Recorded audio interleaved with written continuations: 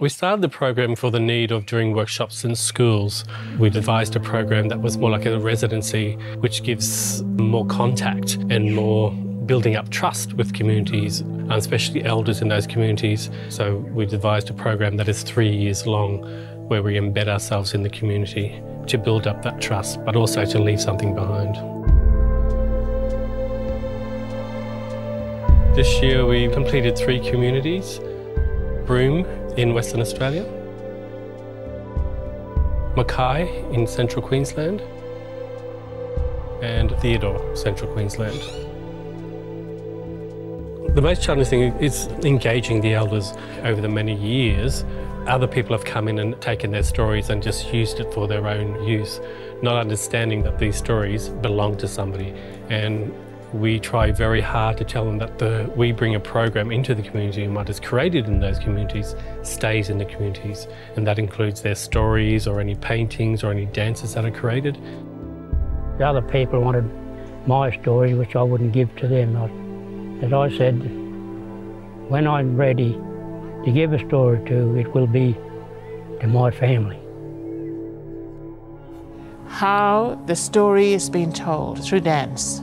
And that's what Bangarra comes. It comes in and it brings life into those performances, into our stories.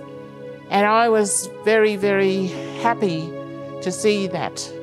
I was asked to come to the Rekindling programs with Bangarra, and thank goodness I think I did, because the kids that are involved, they connect, but they don't know where and how. And hopefully this is a way of them to express themselves and to find out a bit more about their ancestors.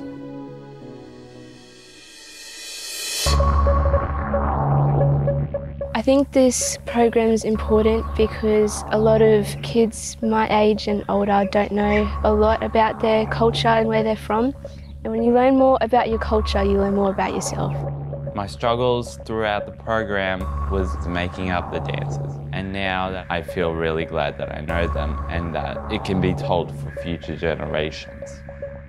This experience has widened my knowledge about my community. It's gotten me amongst country, and to be able to put that into dancing and what I'm passionate about means a lot.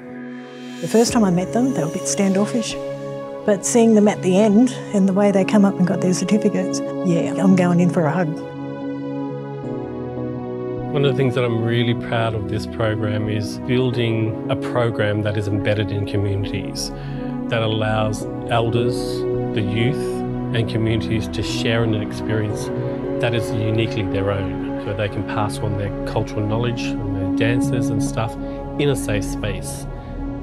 Rekindling has been running successfully for the past 11 years across 6 states.